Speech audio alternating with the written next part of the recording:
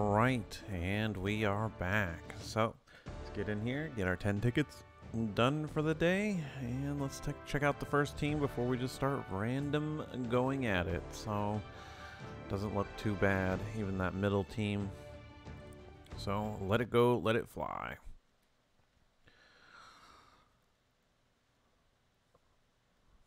Kind of see if we go through this, and make sure you guys are checking out if you're a newer player. We got some videos coming out soon for new players to follow along with, as well as hopefully next week, or actually it might be this week if I'm being honest. We might get the update this week. We've got new continent to go through. We might just burn through that, and I'll record my thoughts as I go through it. Check out all the new things that are coming down the pipeline, because again, this is the perfect time to be playing Monster Super League, because the anniversary is going to be it's always a fun month, and it's always a lot of free goodies that is going to come down the pipeline. Plenty of gems, plenty of Astromon selection cards, all the goodies that you would expect anymore. So I actually don't know it's a good. Okay, we'll take that.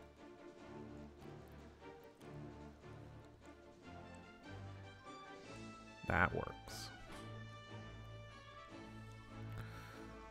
We also have the anniversary Astromon that's going to be coming down the pipeline as well, so it'll be fun to go for the capture festival for her as well.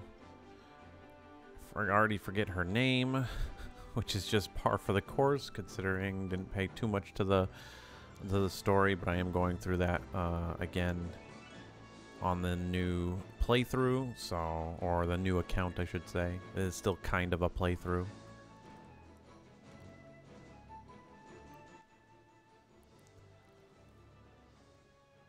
But that capture festival comes out, we'll definitely be running through that. I don't know if I'll stream that one this time or not. But definitely be fun to try and get first on the leaderboard again with that one as well. Gonna have to be running, though, quite a bit to keep up with it. But who knows? Always try to do that on the anniversary just for it's fun. And we'll probably be doing the dailies. Once again, for everyone who's looking out for those, we'll probably be doing those dailies for the month of the anniversary just to do them. Because I know some of you guys really enjoy that. And it also gets you motivated to do your dailies as well if you are a long time player like me.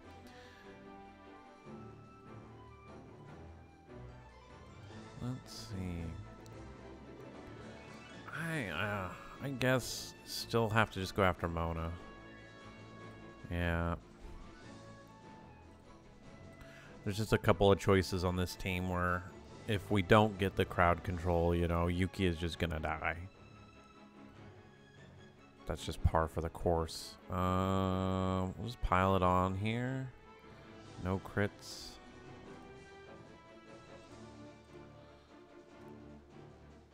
Oh well, we'll just take him out.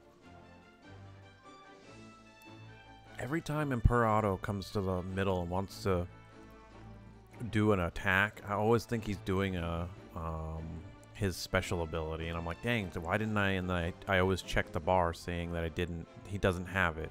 It's just a weird thing to have it move to the front to do that. Normally only Astromon who are doing their SP actually kind of move out and attack that I can think of off the top of my head.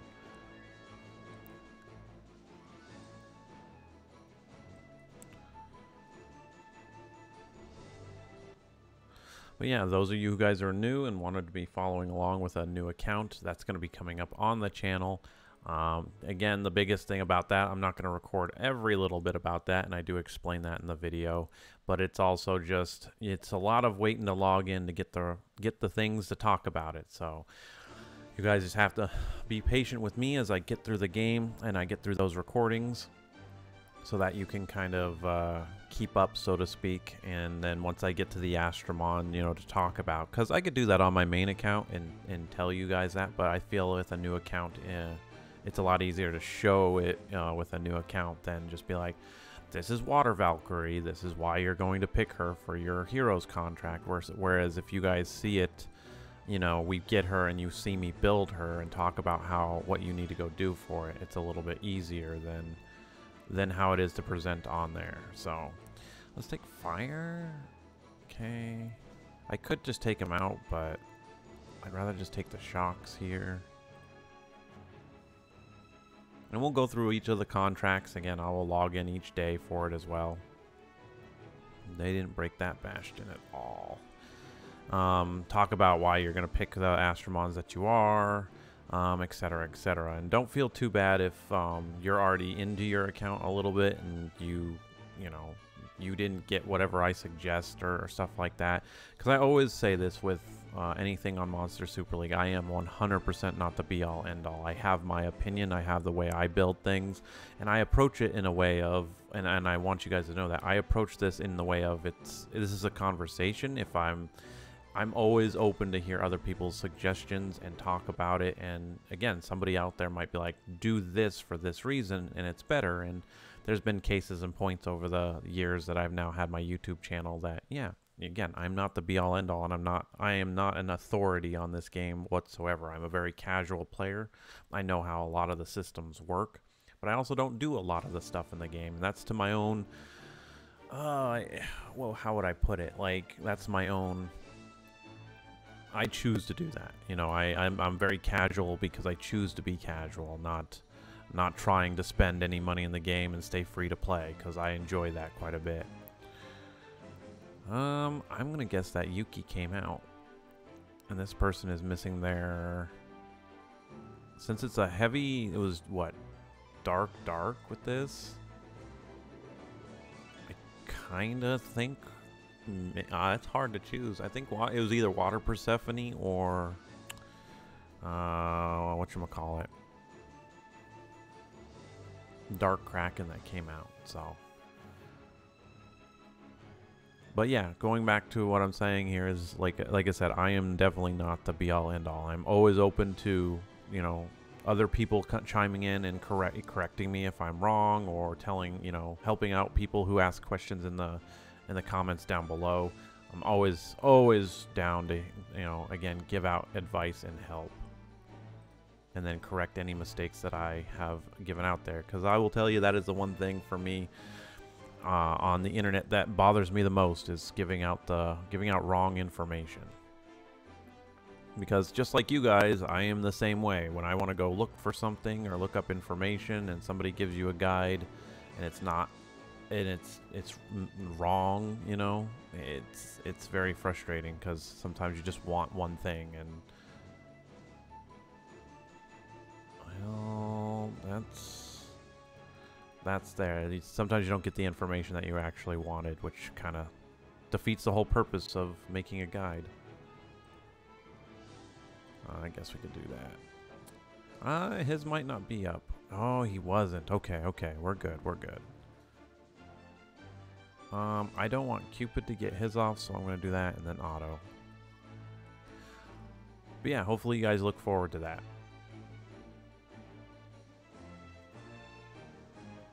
And that will be coming down the pipeline as we roll into the anniversary. There we go.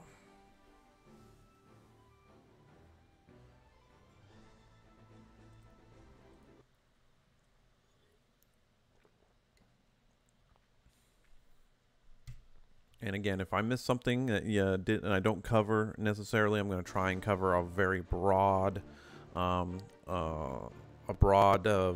topics for Monster Super League with the new account. Again, if I miss anything that you didn't get covered specifically in a video, again, don't worry. I'm probably going to cover it. It's just, again, it takes time.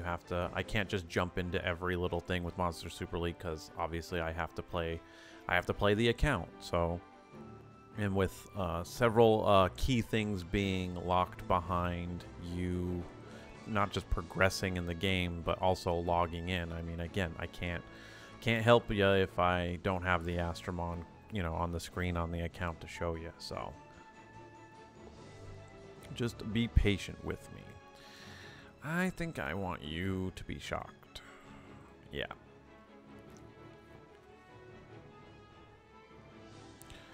can't get through the Bastion set. Let's just go back. Mona's gonna go down. Wow. Supposed to go down, but Arthur just can't get a crit. Well, that's interesting. Yikes. Well, there went that idea. That was a pile-on if I've ever seen it.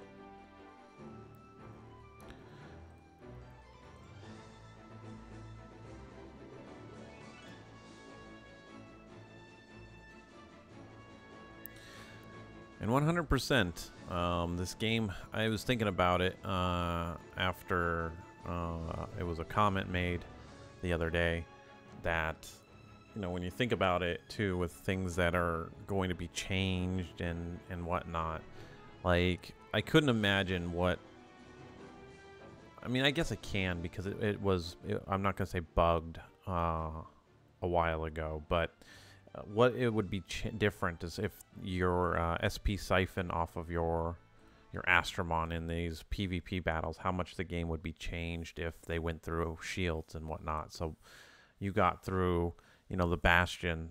It didn't go through like the Bastion set, and I remembered the day that it did, and how we came in here and on the Champions League, everybody had Bastion sets off from the world boss.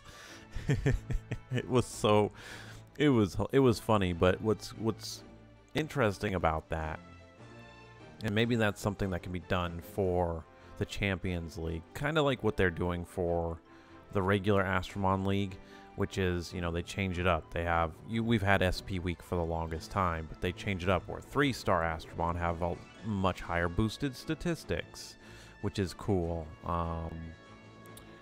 The SP Week, you know, doing things like that where different Astromon maybe are more viable to use and you can kind of throw them in there. Something like that can be done for the Champions League, where I think, while yes, I'm not the only one that didn't like not being able to SP siphon through a Bastion set and watching entire teams come out with it, but I think I think that's something that that they could change up, that would maybe make Champions League a little bit more interesting too, just because, again, I like the whole format of it. Yes, there's a lot you have to do to make up a good defense team, so you need a lot of Astromon, and even as an attacker, you need at least 8 Astromon fully ready to go in order to really compete, so to speak, in the Champions League. And I would argue I don't even really compete. I'm just glass cannoning it and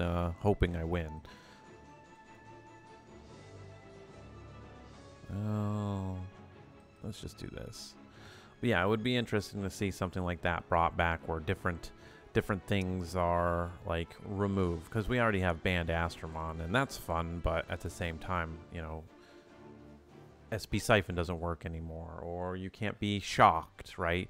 Imagine what my middle team here would be is if I couldn't use shock anymore. And so maybe you gotta, you know, shift your team over to using a sap composition or a curse. You know, when we talk about skills that need 2 skills, in my opinion, that need to be re-looked at to bring them back up to help make other Astromon more, you know, powerful or viable.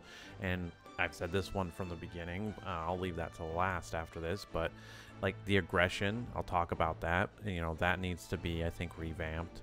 But curse, I tried to make a curse team a long time ago, and curse still works, but it just doesn't. It's not on par with sap. It just isn't. And it would be very interesting to have, like, again, being able to use the Astromons who do curse and being able to stack that up. That would be a really another cool, you know, update to the game as far as one skill I really like, and I wish it would work, just because I obviously put the time in to make that curse team, and it was, for better words, le poop. So,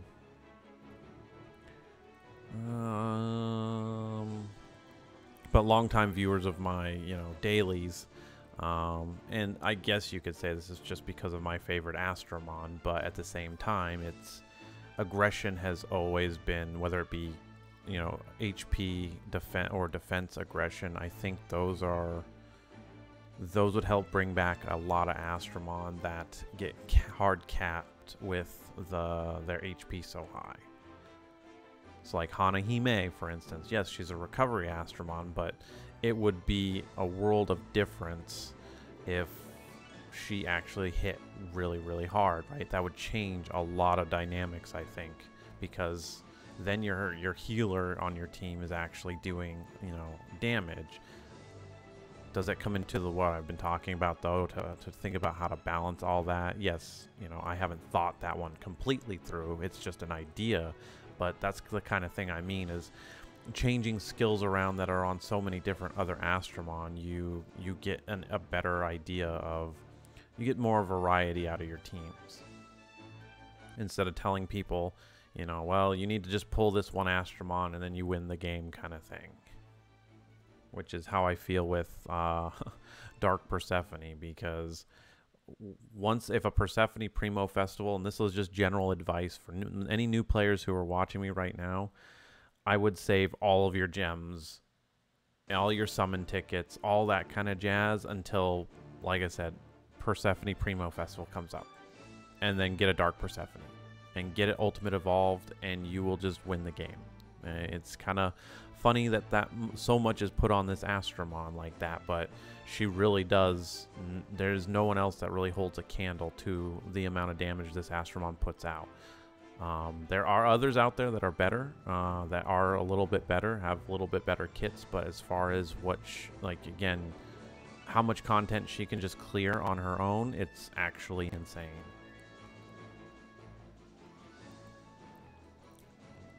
And that's again not talking about going into golems. Again, this is a team game. You're building a team, but for farming and going into, again, getting your account started from a starting standpoint, this is definitely an Astromon I do not regret ever getting.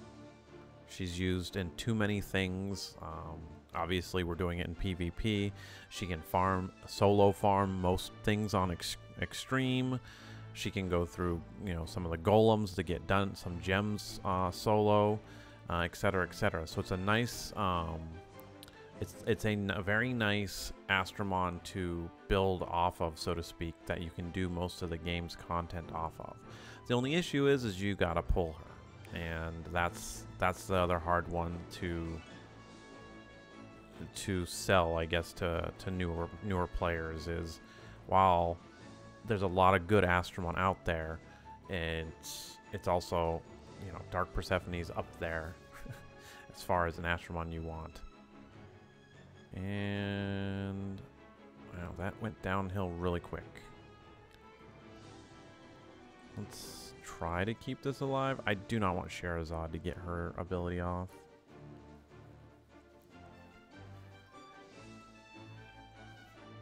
Yikes. Well, I'll just keep everyone alive, I guess. Because Scheherazade's now going to give immunity and is going to get that heal off from Hanahime, so yeah, we're not winning this. I'm going to save myself the time.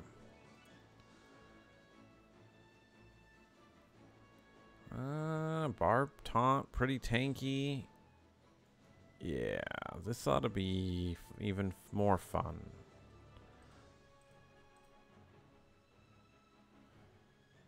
I don't see me winning this bottom one either, sadly.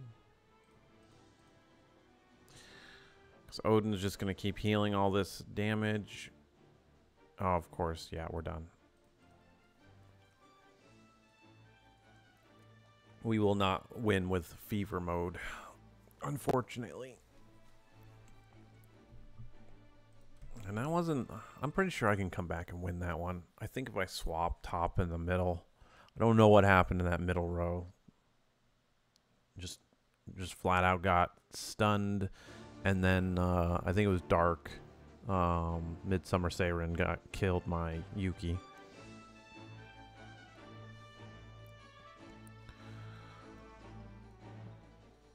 But again, that's going back to what I was saying, is the Dark Persephone, you know, the hair is just one one of the Astromon that you add to your arsenal, and it's not, again, going to do the bigger stuff in the game, like Titans it for your clan and whatnot. Again, I am speaking in a general sense of how I play the game.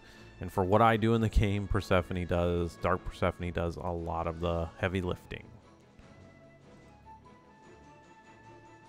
But again, that's why I'm going through the new account. You're gonna be able to see what the Astromon the game gives you, though, to do what eventually a Dark Persephone will do by herself, which again I think is gonna be fun, and you guys should enjoy watching that kind of progress. And I'll have some fun with it too, because for me, at the end of the day, you know, when I played Monster Super League, I didn't get I got the Heroes Contract stuff. I didn't know what I was grabbing. I didn't know what Astromon to take. I didn't know what was good, bad, and different. And, you know, it's fun to now impart my knowledge off to you guys to know what you want to do, how you want to go about it. So this way you can enjoy Monster Super League and start building up your team. So you can, you know, you guys can go off and conquer the content that I don't do. And it's not that I don't want to do them. It's just, unfortunately for me, I don't have a lot of the resources, so to speak. I don't pull enough 5-star Astromon because I don't have the gems half the time. And that's my own fault. And that's maybe something I'm going to work on too. But with Monster Super League 2 kind of being, you know, teased a lot, I don't want to hear at the end of, not at the end, we don't know what's going to happen, but here towards the back half where Monster Super League 2 comes out, and I want to put all my, you know, my effort into that. I don't want to feel like I get into this and then just abandon it to go, you know, play Monster Super League 2 or however that's going to roll out, because we do not know. And maybe during the anniversary we will actually get an announcement or something that is going to transition us into the new Monster Super League. Alright, we got the stun there. Cool.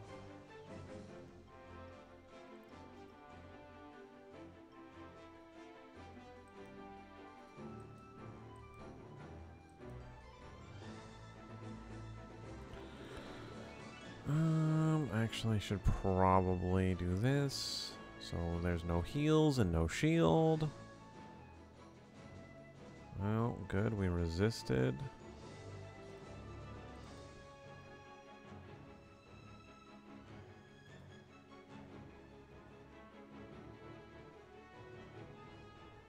Well.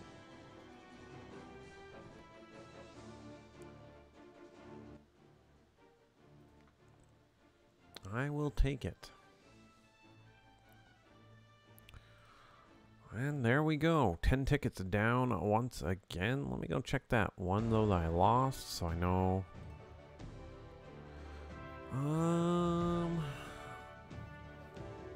Yeah, we might be able to swap second with the first.